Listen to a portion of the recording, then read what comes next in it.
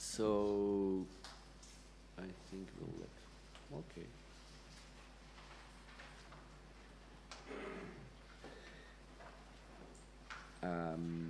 My name is Maxime. I'm the co-founder of Adyax, and I'm working with the, I'm kind of CTO of Adyax, more or less. So thank you for coming here. Today we're going to talk about what I would call enterprise business app with Drupal. Usually you probably know using Drupal for CMS, content management, websites, but actually what we do, we don't do websites almost no more. So what we do at Adyax today is more or less e-commerce, enterprise apps, and site factories. So that's why we'll talk about the middle one, because it's actually half of the business. It's not natural to think about Drupal when you think about some kind of critical enterprise business app, because usually when you talk to the IT responsible guys, they will tell you Java, .NET, Symfony, if they are open source. Maybe they will talk about Node.js, something like that. But actually Drupal is quite a good platform. We'll see why. So first of all, what I call enterprise apps, because there's like a lot of definition of it. So from my point, if interrupt me if I'm wrong, but the idea is everything, any digital asset that will try to optimize the usage of resources of an enterprise, like optimizing salesperson or optimizing stocks or optimizing anything, or even it's for providing better service, like for your clients or for your providers, vendors, partners, whatever. So anything that will optimize the overall service your company is doing, or to enhance, like better sales, sell more, I don't know, whatever. And usually what we see today is because of the globalization, everybody every big enterprise, their core business, it's quite optimized. Like if you're building cars, you are BMW or Porsche, they're doing very well in cars. So to gain new clients over very hard competition, they need like providing something more. And this something more is your digital transformation, if you prefer, whatever, is something that will optimize the overall customer journey. So it may be there are very wide array of apps that you can create, maybe digital asset management systems, maybe reporting, logistics, polls, planification, order management, CRM, or whatever. And the idea is probably to get rid of your jobs within the company, so replace them all by robots and automation. But before that, let's see how different a web project is from an app project. So if you take a web project, it's usually something that is piloted by the CMO, Chief Marketing Officer, CDOs, Communication Officer, something like is without evident ROI. When you're building a new website, you cannot say like building a new website will make you like 30% growth of your sales. No, you can never say that. Usually it's done by agencies like design agency, LBI, Digitas, Publicis, whatever. And the keywords you have in there, that's content management, e-commerce, social walls, careers, HR, press release. You all know that. If you build websites, you all have this feature probably. When you see on the app project, it's more an IT project or CDO project. And here the ROI is important and easy to calculate. If you, for example, reduce the time spent on contracts and you have thousands of contracts to manage per year, you can reduce your headcount by half. It's immediate ROI, right? And then if you go deep into details, you will more talk about workflow, internal apps integration, content data synchronization, Active Directory, single sign-on, etc. And with quite complex business rules and a lot of reportings, forms, capture of data. So how usually it happens? So the client usually, what happens is almost every single app project. Oh, we noticed that 50% of, this is from real clients, right? So it's a sales manager in a large agricultural group in France. They provide 75% of oil, not oil, but the oil you put in your food, right? Worldwide. So it's quite, there's 6 billion of revenues. And they noticed that 50% of their time they spent on contracts representing 7% of their revenue. So there are big clients, like for millions of euros of contracts, and then you have small clients buying for like thousands, but they spend half of the time because it's the same time you spend on a contract. So they ask for the IT guys, like look, you could optimize everything. And the IT, the CIO says, okay, Oracle is robust, X is there, auto-generated forms, we can do it, no problem. And then they build a project, it costs them $500,000, and actually, when you come back and ask the guys, so how are you doing? But we don't use Oracle as nobody understands how it works, so we continue using Excel. This is you should have. And when you see why Oracle is a so beautiful product, you see why, because it looks like that. And again, this is actual captures, not from 90s. So what we noticed that there are a lot of new needs within enterprise apps inside the companies.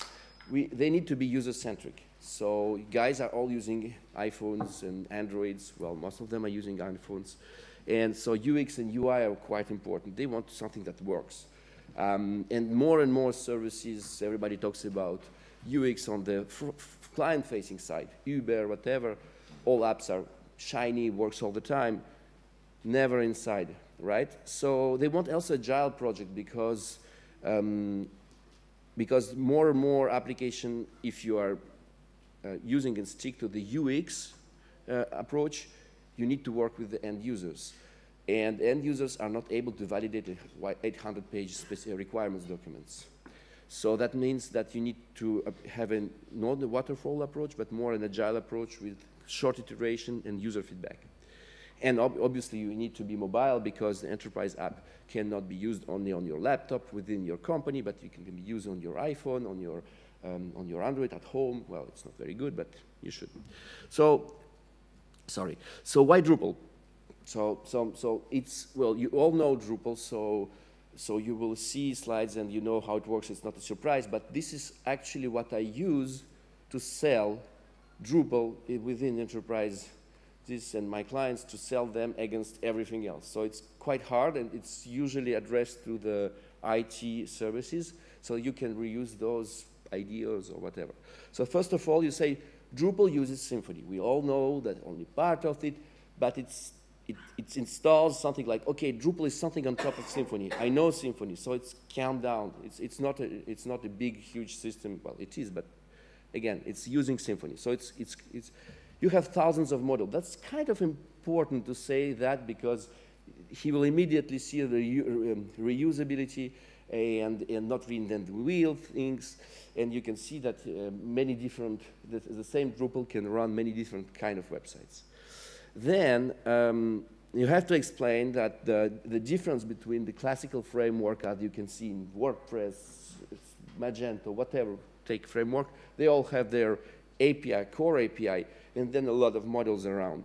Drupal have this wonderful system of small, low-level models that can connect to each other.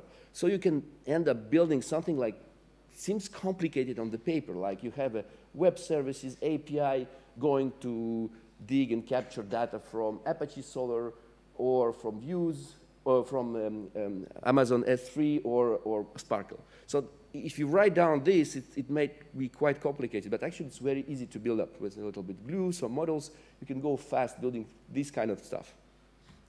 Of course, you have to talk about structured content because CMS, they think HTML pages. Actually, Drupal don't deal with HTML pages, don't deal with entities and fields. So this is very important to explain that you manage content, not pages. Forget about pages. Then you have to talk about data migration because every single enterprise app will synchronize data from and send data somewhere. So you need to be able to deal with millions of lines of data quite quickly. So this is there you can talk about Migrate API and how you can connect it to the PIM, ERPs, CRM, whatever. But this is just like everybody else. You take Symfony, you take Java, .NET, they all do that, right? When it starts to be interesting is how you can actually manage the layout of your app.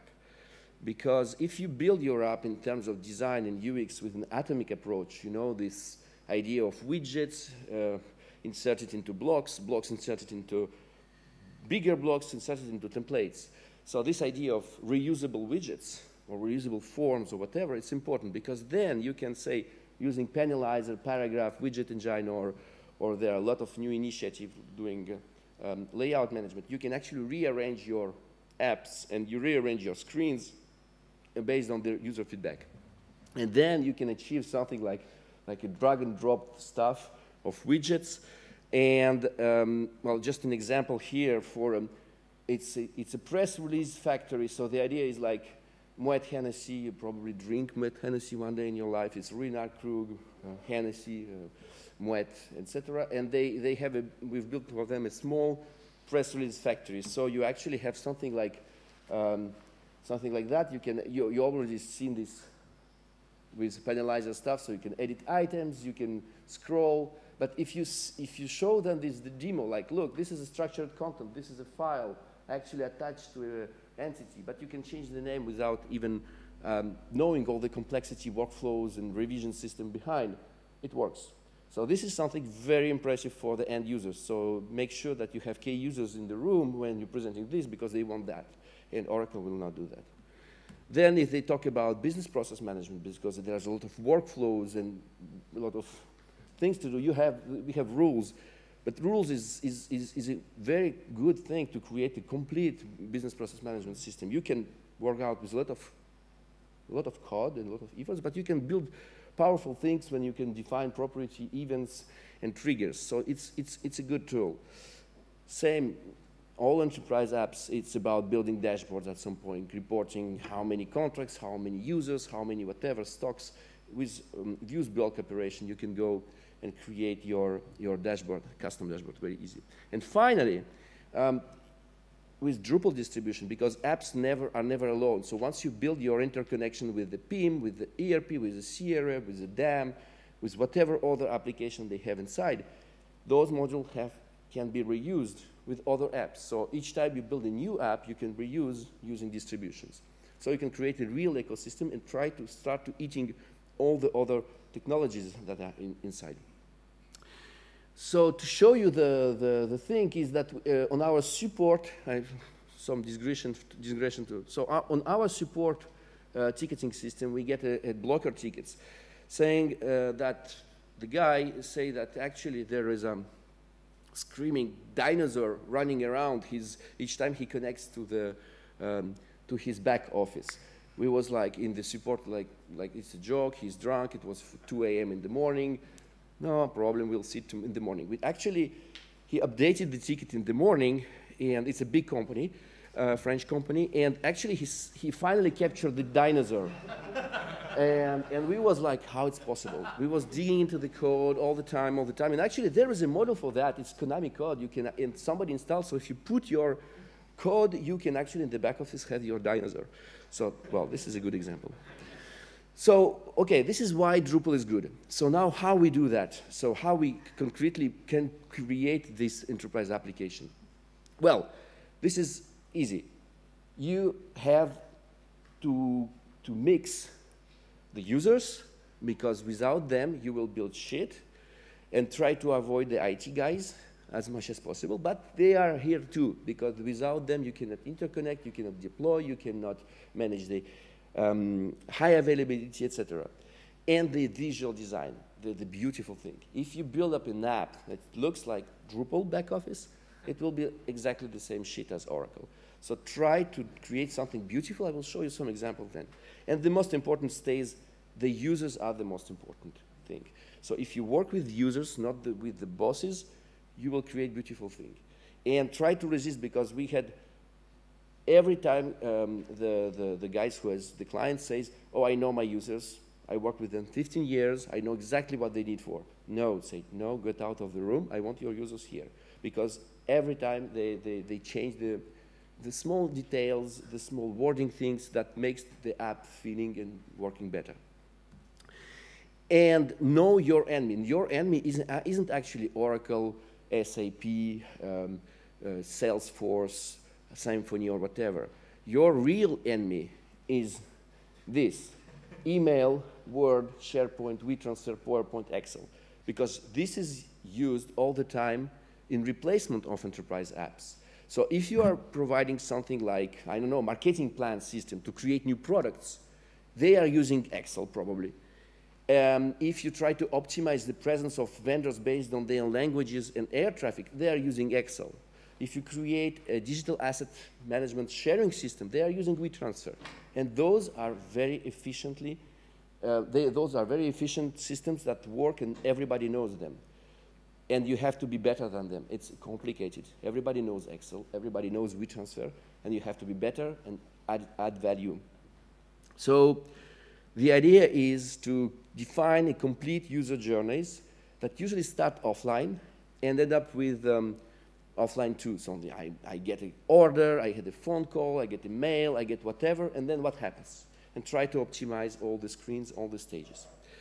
Then, obviously, you have to work with desktop and mobile and try to go very deeply in terms of wireframing and initial stages of definition. This is a real example of a business application we built for Sephora. So here you have wireframes. It's not actual design. So you can see that the actual wireframes are quite precise. Everything is, it's almost designed, but it's still wireframes. Why doing that? Because when you work with users with complex business rules, it's easy to understand a website based on the wireframes.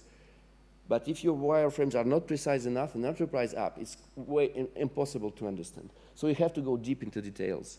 And you can build your pages and every interaction, and your prototype have to be interactive. You let the users play with them and observe them, check the time they take to interact with your app, try to see how they interact.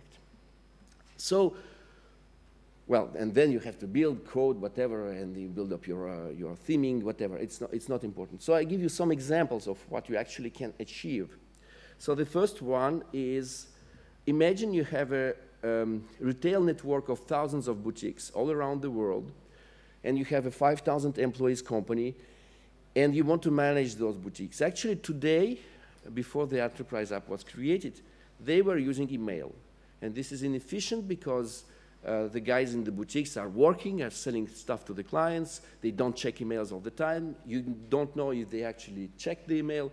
So there was a lot of problems. So we built an app, actually working in like a progressive web app, working on iPads and iPhones to manage everything, like merchandising plan, leaves, sick leaves, KPIs from the business intelligence, news, tools links, furniture ordering, everything that happens out of the cashier, of the cash desk, right? So you have the cash desk, payments, and everything else is managed through the app. So it's an app installed on iPads and iPhone on every single employee working within the company. They reduced the email usage by 97% implementing this. So it's a tremendous gain in terms of productivity, in terms of image also, because there was a lot of problems with partners. So this is an example of most intranet things. You have AD, SS, single sign-on, etc. And the design, well, it's okay, it's quite good. Another example is the same thing, but you have a little bit more complicated because it's duty-free boutiques all around the airport. So if you go to, you probably met one of these brands, it's all the same group. So if you go to Paris, it will be by Paris. It may be Aida duty-free, whatever, you probably meet them.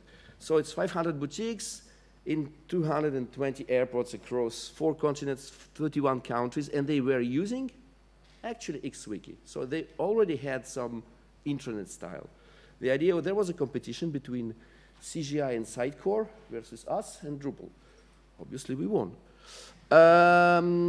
So this is example. Again, so this is a Gmail-like app front-end with offline mode support and things to do. You can actually see what have to be done.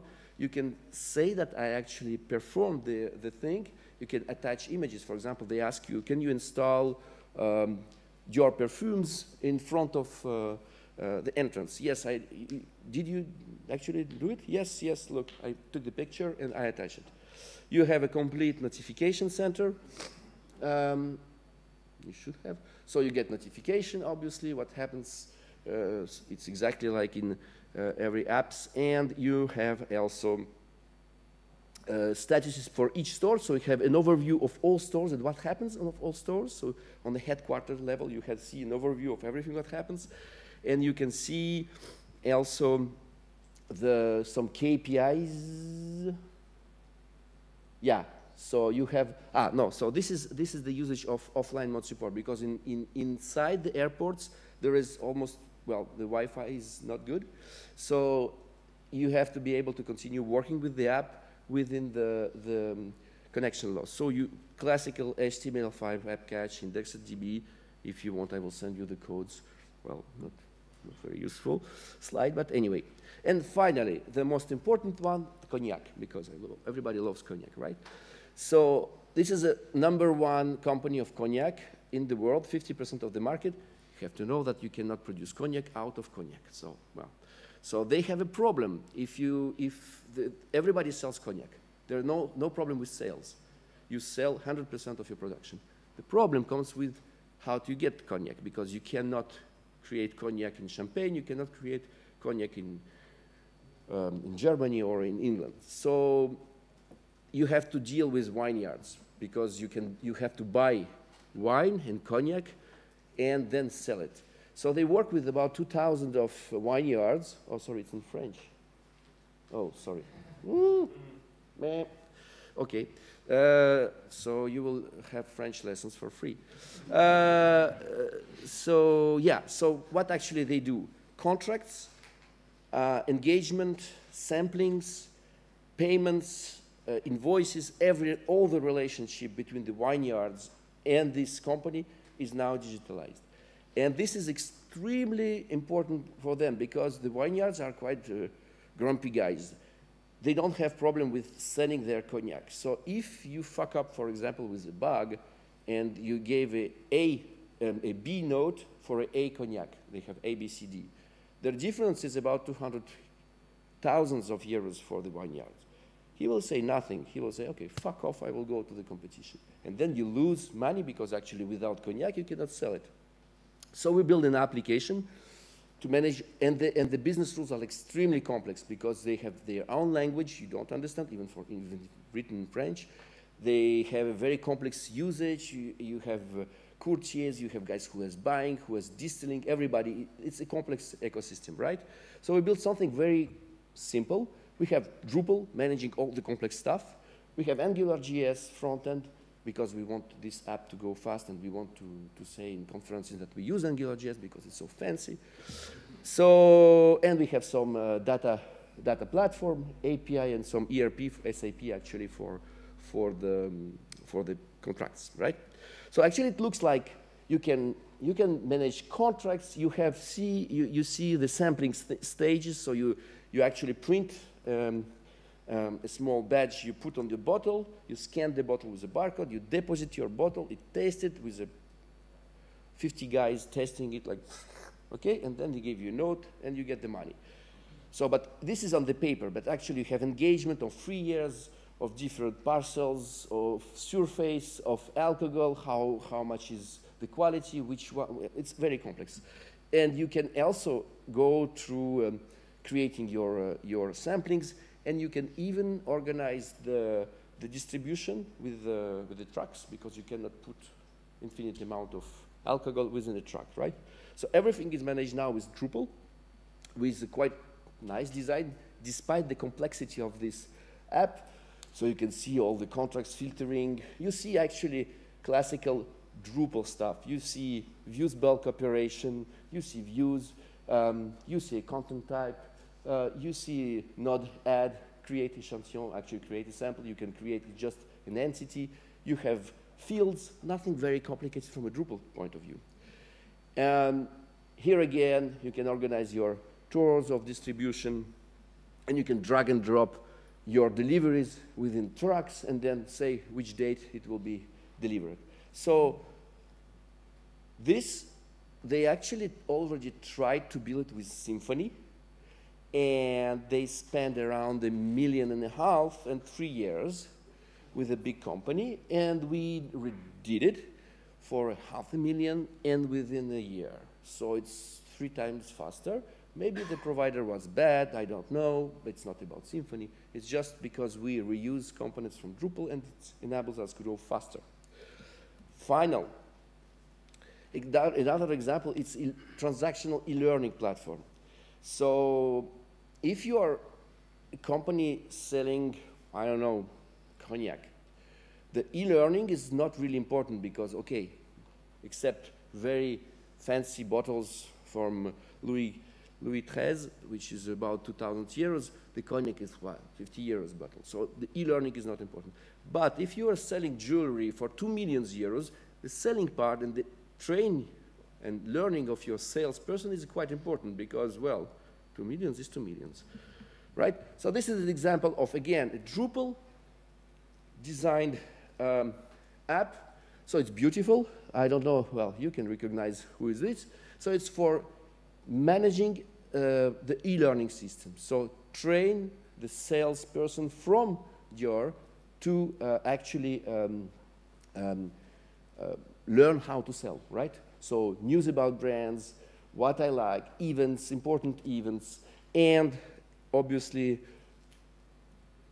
learning part. I think it will stop, yeah. So you can go training, okay, you have statistics, you have quite beautiful design, again, front-end, all apps, and maybe you will get some, so you can filter by countries, it's just taxonomies. It looks like wow effect, but it's just taxonomies, views again, post, it's just a classical entity create. Okay, you created a post. Man, but looks how it's different when you are putting UX and design on top of Drupal, it looks shiny, okay? So then you have your courses, training products, so you can go and you can start the program about the training, right? Sorry, I have one video. It wasn't. Oh, so you have search engine. Sorry, yeah, search engine. So you get quite good French courses. So yes, again, autocomplete, Solar, nothing exceptional, just beautiful design. Again, it shines. But the good thing is we started doing this, and we actually saying to the IT guys, look, we have now iPads installed with an application used daily by most of your staff. Why not adding another thing?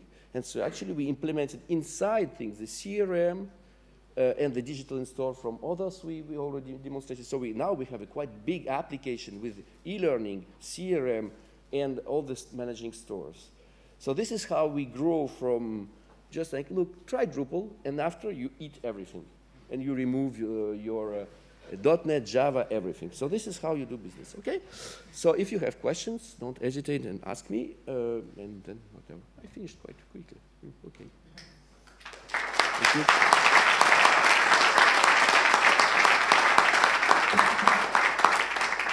Yeah, the idea was to make it interactive. That's why I finished early. Not because I lack of slides and I finished them this morning, but okay. Any questions? Yeah. I will point them with laser. Right? How do you get the users? How many users do you ask to test prototypes? Is it well, this is there is a method for that. So the idea is first you start with key bosses without users to define the overall shape of your backlog product. So feature matrix. What we use is what we call feature matrix. We actually put the feature down and we add there the value for business, the value for each persona. So you have to create first create the personas who will be actually virtually using this app. And then based on the personas, you select the key users.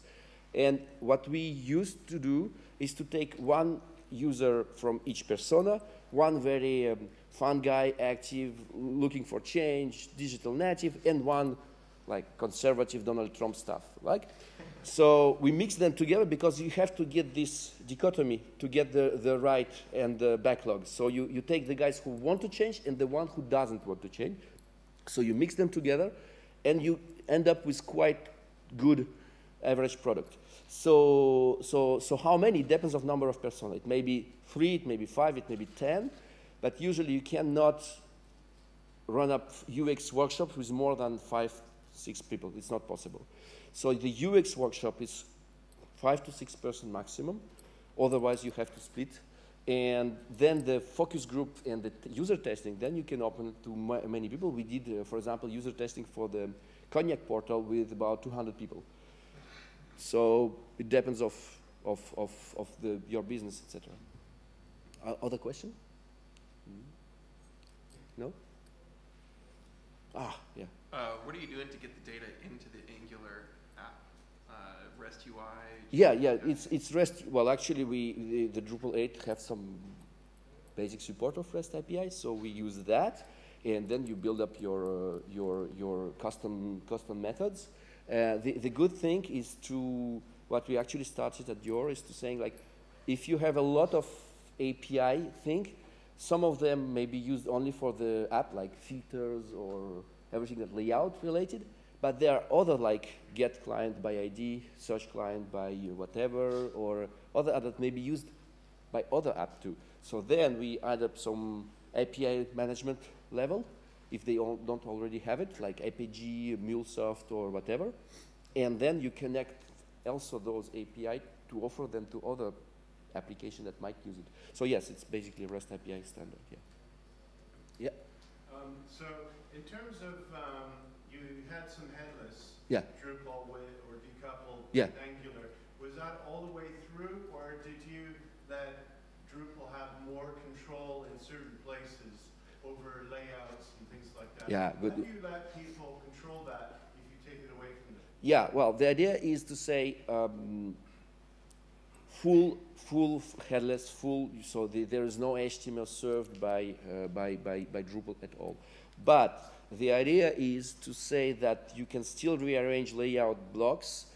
The only thing is like you assign it's just data, so you assign your blocks and your entity, your IDs with blocks, you assign with them some IDs, and then on the Angular side, if the order of blocks or the placement of the block and the regions can be replicated on the templating engine of Angular. It's add a little bit of headache, but obviously you can deal with that. Actually, what we do, to be honest, is to sell them the ability of layout, drag and drop, and then say, you don't really need it, because it isn't in the backlog, right? So nobody asked for it, so forget about it. So this is something like more like, okay, you can do that, but you don't really want it. You know, we all do that, so come on. Other questions? Yep. Well, so thank you. Sorry for being so quick. So I'm on vitamins. So.